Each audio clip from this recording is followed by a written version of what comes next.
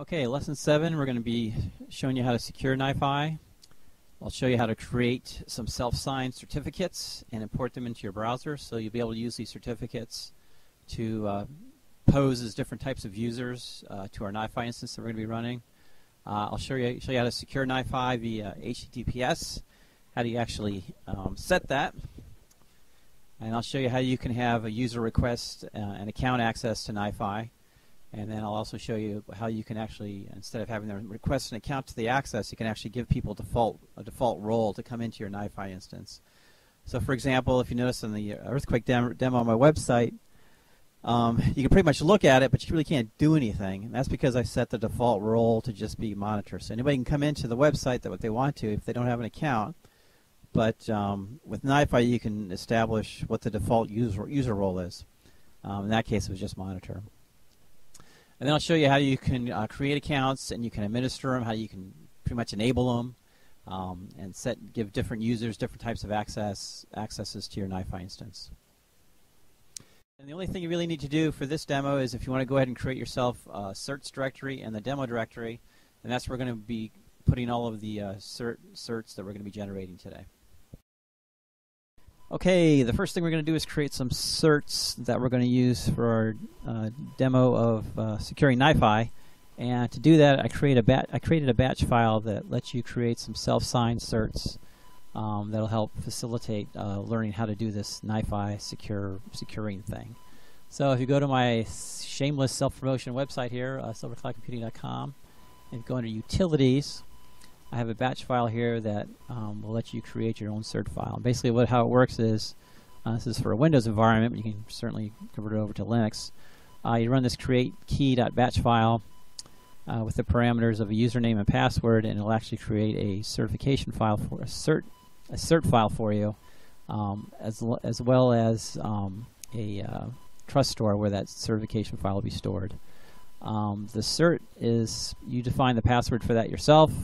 For the trust store, I just went ahead and hard-coded the password 12345. So again, the cert password is kind of up to you. And for this demo, we're just going to call it password 1 for the password.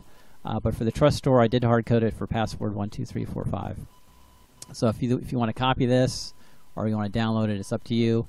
If you do copy it, make sure you get the full line here. Some of these lines have wrapped around, so I think, like for example, this here should be on this line up here. So just be careful. I think this line too needs to be up here if you go ahead and copy and paste this. So I'm going to go ahead and download this create bat file here. And what I'm going to do is drag it over into my cert directory. So let's go ahead and do that. And then I'm going to go ahead and rename it create key.bat.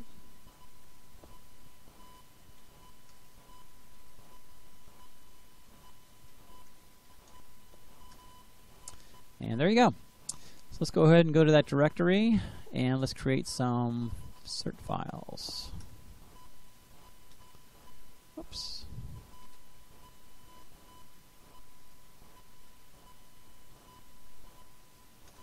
There it is. Okay, and again, it's easy to do. Just type create key.bat, and we're going to give our first account, we're going to call it admin, the username, and the password is going to be password1. Okay, hit return, and it's going to create about 3 certs for us and a trust store. So again, it's like a 3-to-1 thing here. So in this case, I created a cert called admin and created a different type of certification keys. There's a JKS version, and there's a PCKS 1.2 version as well that we're going to need when we import it into our browser. So let's create a couple more, and then all these keys, of course, are stored in the trust store up here. So let's go ahead and create another one. We're going to create another one called guest 1. Again, password is 1. And we're going to create another one called guest 2. And we're going to create one more and call it NiFi user. USER. Okay, so we created 4 certifications here. Admin, guest 1, guest 2, which we're going to use in our browser. NiFi user we're going to use in our NiFi configuration, and trust store we're going to use the NiFi configuration as well. But for now, let's go ahead and import these certs into our browser. So let's go down here I'm using Firefox.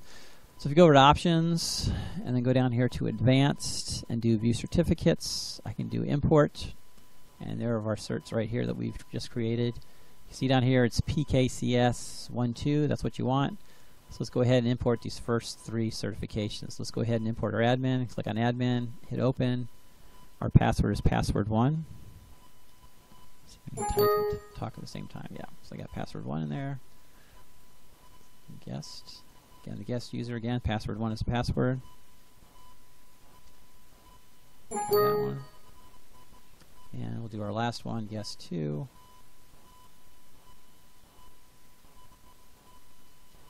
Yeah, got that in there. Okay. And you can see, whoops, that now we have imported 3 of our certs. Okay, and these are what we're going to use to challenge NiFi for identification. But for now, let's go ahead and bring up NiFi. Let me show you how to configure it real easy for HTTPS connections.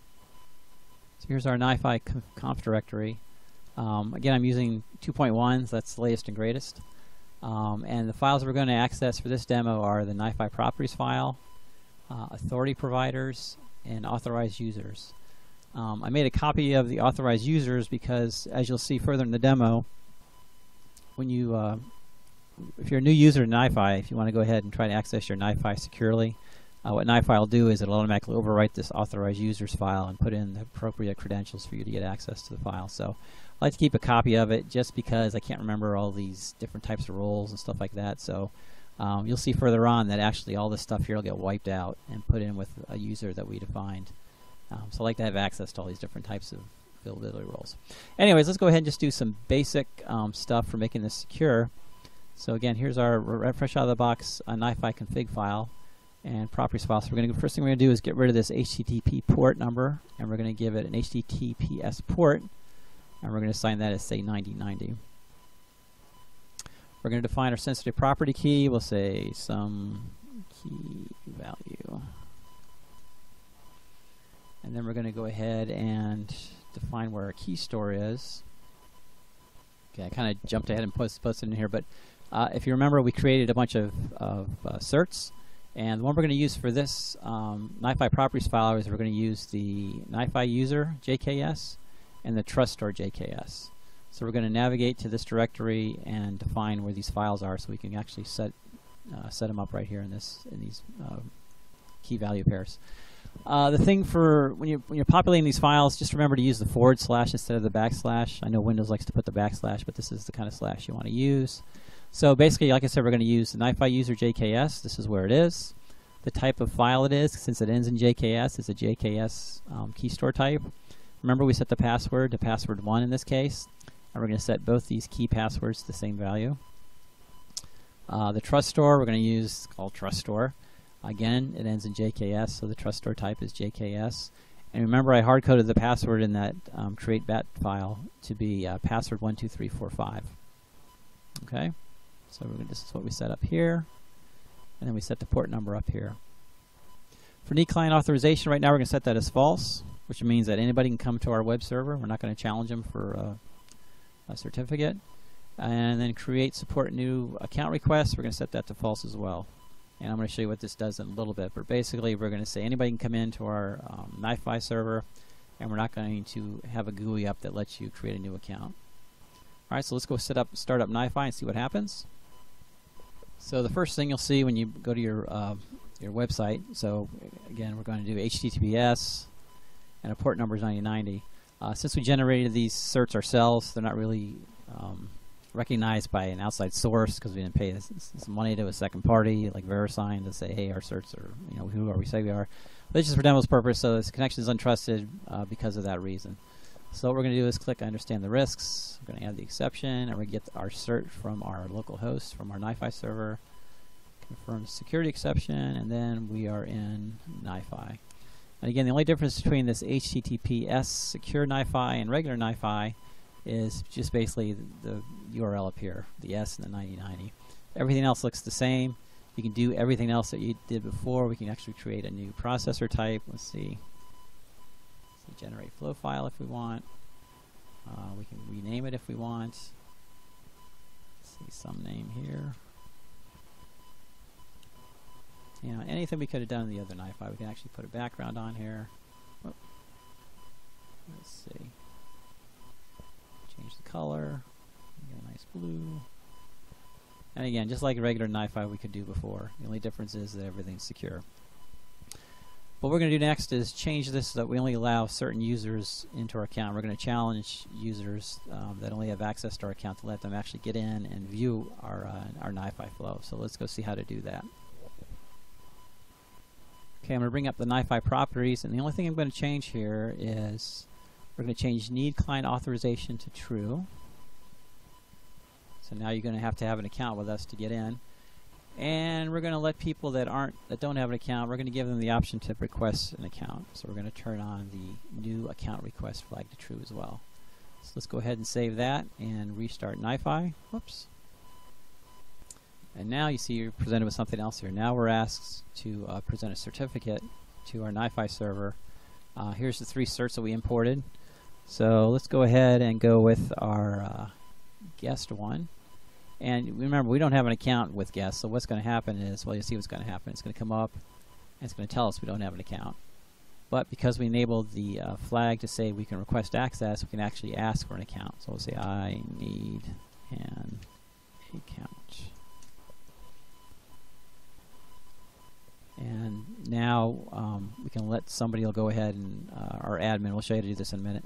We can actually go ahead and enable this later and let somebody go in. If you try to go ahead and, say I'm a guest user again and try to go in and access it again, it'll come up and say that you've already you already tried to put in an account and it's pending. So you really can't ask for an account twice. You just have to sit here and wait for somebody to do it. Okay, so the way to get set yourself up an account is there's 2 ways you can do it. The one way you can do it is actually go into this authorized users file and actually put in the DNs and people that you're going to let in here and give them the role. The other way you can do it is actually have NiFi. I kind of like having NiFi sort of do it for me. And how I do that is setting this default user roles here in the authority providers. Basically what this does is if you don't have an account with NiFi, NiFi gives you the ability to set a default type of user. So if you look over here, in our authorized users, you see the different types of available roles there are.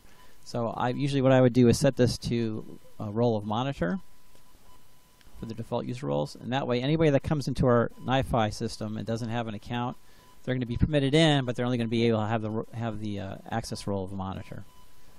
So let's go ahead and restart that and see what happens. Okay, the only thing I did here was just add the access role of monitor. Again, not too much different. We're still presented with the challenge. We're challenged with what type of cert we're going to use. And in this case, we're going to pick the admin cert. So let's go ahead with our NiFi admin cert and hit OK. And you'll see we won't be challenged anymore to ask for an account. We'll be let in right away because we just said we want to have the default role to be monitor. So you can see as default monitor, I really can't do too much. I can just pretty much look at it. I don't have access to anything up here. I can't start things. I can't stop things. I can't view the users. I can probably view the log. That's probably about it. I can't even change the background color here. Okay. Now by doing this, what we did is we also had NiFi go ahead and create this user for us in our authorized users file. So you can see here this file's been updated. So let's go ahead and reload it. And now you can see what NiFi has done for us. It's actually automatically populated this user for us, our admin user, and set him as the role of monitor, which was the default role we set here. Now what I want to do now is change this from role monitor to role admin. So he's an admin user, I'm going to give him admin privileges. So again, I can't remember all these different types of roles, that's why I made a backup copy. So we're going to go with role admin here, because I like to copy and paste. And we're going to change our admin user from a role of monitor to the role of admin. And let's go ahead and restart NiFi and see what happens. Again, the only thing I did was change the role of admin. And you know what? Let's get rid of this role monitor as well. We're going to force people to log into our system again. Okay, so the 2 things I did, I got rid of this role monitor for our default user role, because we're going to force people to log in now. And I changed the admin to the role of admin. So let's go ahead and restart NiFi. Okay, so we can start it up. We're going to go ahead and present our credentials as admin. And now we should be allowed in, but this time we're going to have the role of an admin instead of monitor. Now when you look at this GUI, you're going to think, okay, nothing much looks different. I still can't access anything here. I can't change the color here. Well, the one thing you can do as an admin is you can come up here to the users and add, you can be like the administrator. You can take away credentials, add credentials. You can even give yourself, if you want, new credentials. So what we can do up here is, since I'm an admin, I give myself data flow manager access, which means that I can have full-blown access to my NiFi flow here. Let's go ahead and reload it. And now you see all this stuff is enabled because I gave myself NiFi access. Okay, I gave myself data flow manager. And now if I want, of course, I can change the color, make it green. And I'm an admin, so I can do pretty much whatever I want. Okay, the other thing you probably noticed is, remember we put in a while ago for our guest account, guest one account to ask for access, and he said I need an account. So this is where the information shows up here. And then since I am an admin guy, I can actually enable this guy and give him access. So we'll give him read-only access and let him look at the provenance stuff. So now if he logs in again, he'll be able to access our NiFi. So let's see what that looks like. Let's go ahead and log in as our guest one. Yes, I'm at NiFi. And now you can see, again, we just have monitor access, but now we also have access to this data provenance thing up here because as an admin, I gave this guy access to data provenance. Okay, one more final thing. We're going to go log in as a new guest. The guy is not even here. Oh, let me show you one more thing here. If we looked over here, you see that our authorized user was updated by Niagara files. Our admin role was changed. We added the role DFM, and then our guest one was added as well with the monitor and data provenance. So let's see what happens if we log in as another guest, guest two. Go ahead and log in as guest two. Okay, another stuff. Say another access. And then I'm going to go ahead and log in as admin and enable this guy. Oops, I got to change that URL. Come on. Okay, there's guest 2, and now if I want to, I can enable guest 2 and just make him read-only. So now he's active as well. Again, you can play with all this stuff. If I wanted to disable guest 1, I can certainly do this. I can revoke his access, so now he can't get in. I can certainly delete him. You know, whatever you want to do, just play with it. But again, the important thing to remember is that you want to play with. See, I already added guest 2 up here, and I revoked guest 1. Guest 1's gone. You can see that I revoked it, so he's gone out of this configuration file. So the good thing to remember here is in the NiFi properties, you have the security properties you want to set, as well as the port number. And then the authorized users, which again I had NiFi kind of do for me. You can certainly populate this by yourself if you want by hand. It's no big deal. And then if you want to have some default role that people that don't have access to your system, you know, they aren't part of this list, you can define it here as say role monitor or something like that. Now somebody comes in, say I set this as, well, you already saw this. If I set this as role monitor and somebody came in, their name would automatically get added here and have the access as role monitor, just like guest 2 is. And that's it. Lesson 7 recap. Okay, in this lesson I showed you how to secure NiFi. We started off by creating some self-signed certificates that we use for various types of demos to show you different types of accesses to NiFi. We created an admin account that let us, we gave her permissions to administer our NiFi instance. And we created 2 guest accounts that we were able to use, and I was able to show you how you can actually request access to NiFi, and how you can actually use the admin account to change those different types of accesses for guest 1 and guest 2. And then for the NiFi user, I use that as the key for our NiFi server instance. And of course, we use the trust store that contained all the keys. We put that in our NiFi properties as well. I showed you how to set NiFi to do HTTPS. It's very simple. All you really do is set the port number to whatever you want it to be, the HTTPS port number, and then you disable or just delete the setting you have for the HTTP port number. And then you go ahead, and then there's a secure properties section in the NiFi.properties that you need to set the key store and the trust store. I showed you how to request a NiFi account to access it. And basically, you need to set the NiFi security client authorization to true in the NiFi properties file, and then you need to set the new account request to true as well. And you can play with these things. You can set one true, one false, or one false and one true, and just get in there and play around with it, and you get a better understanding of how the whole thing works. And I also showed you how you can have a default role setting for people that don't have an account to your NiFi. You can give them default access. Probably want to set it to monitor, and that setting is in the authority providers.xml file. And specifically, again, you want to look at the default user roles, and you want to have it match one of the roles that is defined in that file. You know, role monitor. There's an administrator, all that other kind of stuff. And then I showed you how to create accounts. We had our admin account, and we gave him access to do different things, and then he was able to, in this instance, enable our guest 1 and guest 2 accounts. And I think we actually deleted guest 1 account just to show you how that works. And again, all that is set in the authorized users XML file. And again, this is just a sample of what an entry in that looks like. And here, in this case, for our demo, we had the admin cert that had access to admin, and then it was able to do the DFM role, which basically gives you full-blown access to NiFi, so you can run NiFi and, you know, create processes and all that other stuff.